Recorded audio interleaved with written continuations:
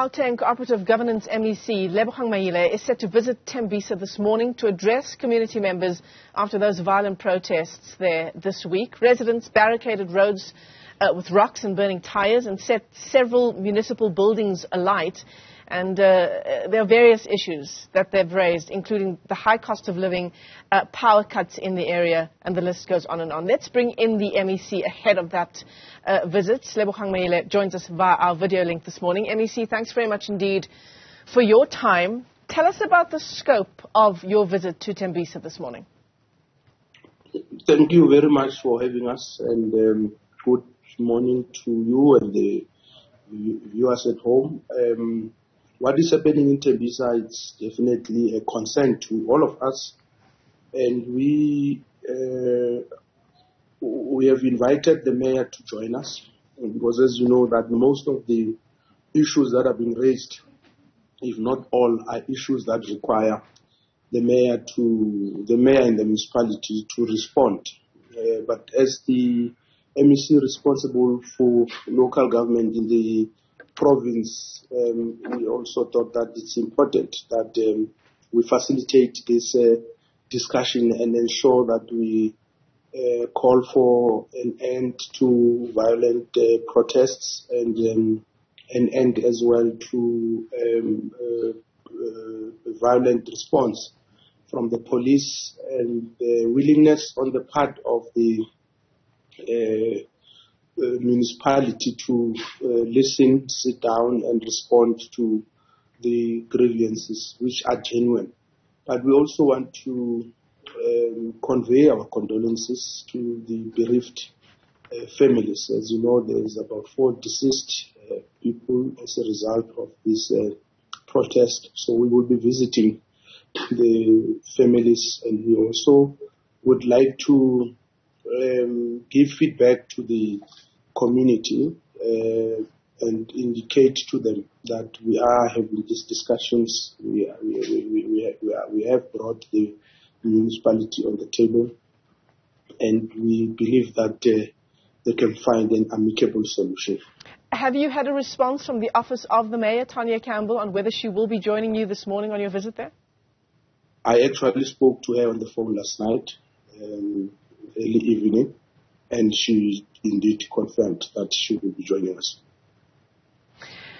I mean, you know, the visit is one thing. There's that memorandum of demands from residents as well.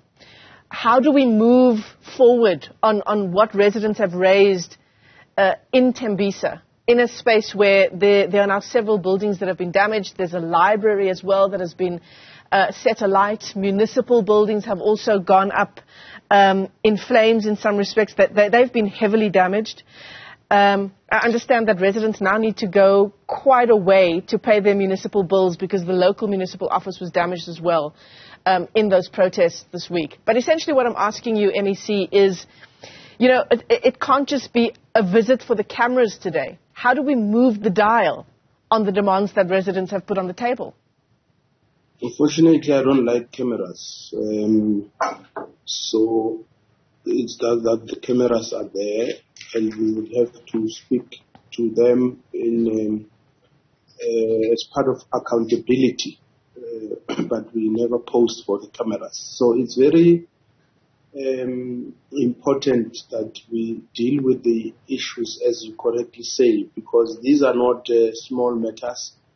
These are issues that impact the lives of the Tembisa residents, and not just the Tembisa residents. And because we are committed to this issue and not obsessed with ourselves and cameras, we have already had a discussion and an agreement, for instance, with the Minister of Public Enterprises yesterday, through a text that there will be a meeting with the mayors in Gauteng on some of the issues that are frustrating them in relation to electricity, because you will know that there are issues that the Tembisa residents have raised, and those issues will require national and ESCOM to resolve.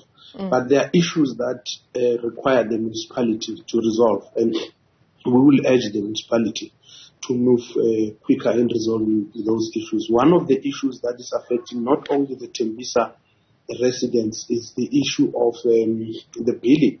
It affects all of us. I'm affected as I speak to you. There's outages, there's load shedding, but we still receive huge bills. So those are some of the issues that we will require municipalities working with national to resolve them. But some of the issues have to do with the municipalities themselves. Faulty meters has to do with municipalities not doing physical verification of meters and all that. So we are going to raise those issues. And when you look at our statement, we do say that we are visiting today, but later we are going to have a press briefing to deal with these issues in detail. But we don't want to deal with them without involving the municipalities. And that's why we will be calling an urgent meeting with the mayors, for instance, to deal with the issue of billing amongst others. There's issue of tariffs. There are tariffs that are linked to national tariffs like electricity and water, but there are tariffs that have to do with waste collection, with the graves and so on and so forth, which are in the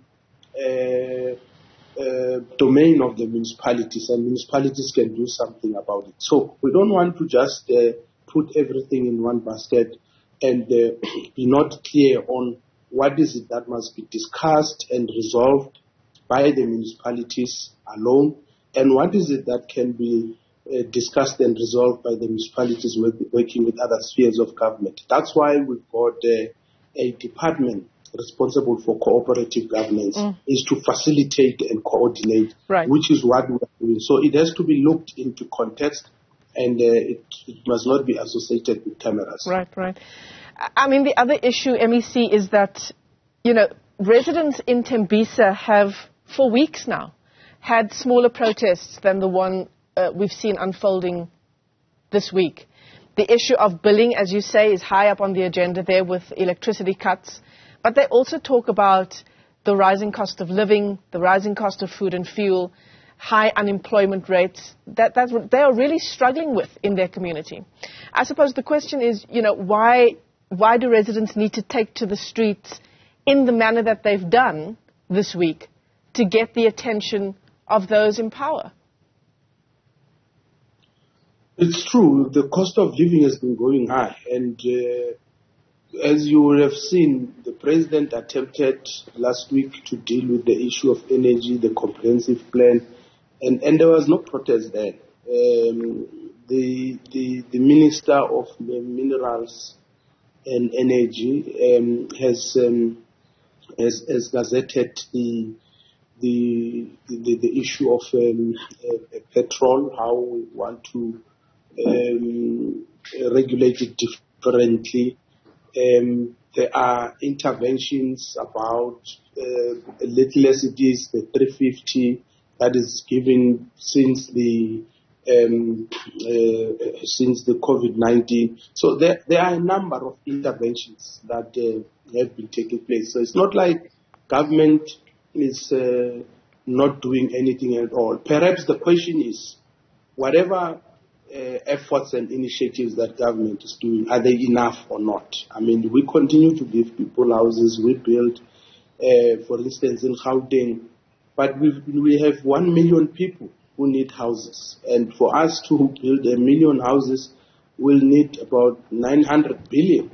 Our budget is about 5 billion. So there are objective and subjective realities. And that's why at all the times we have to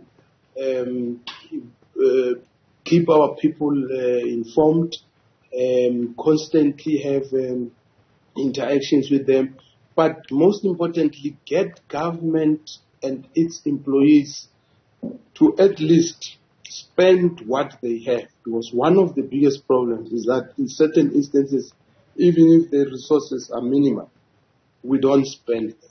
And that's one of the biggest problems we are facing. So people don't have to protest for government to respond. Government is responding every day. The question is whether that response is adequate or not. and we can have that debate, Yeah. me and you. It's not a problem. But to say it's not responding, it's not accurate. Yeah. I'd love to have that conversation with you. But for now, let's leave it there. Gauteng Co-operative Governance MEC Lebogang Maile joining us there ahead of his own visit to Tembisa this morning. Confirmation there as well that the Ekurhuleni Mayor, Tanya Campbell, will now also be joining him on that visit there, as has been the demand from residents for almost a week now.